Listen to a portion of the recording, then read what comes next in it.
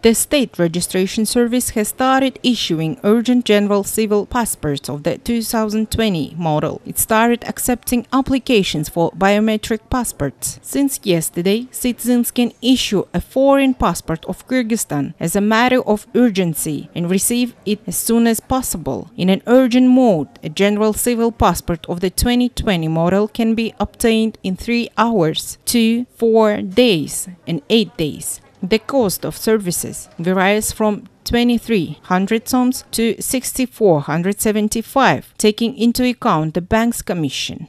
Note that the new generation passport meets the standards of the International Civil Aviation Organization. It is protected by more than 30 modern security elements with the use of tactile elements on the cover. An electronic chip with personal data applied by laser technology is the main protection of the passport. Registration of documents and issuance of biometric passports is carried out in any PSC regardless of the place of residence.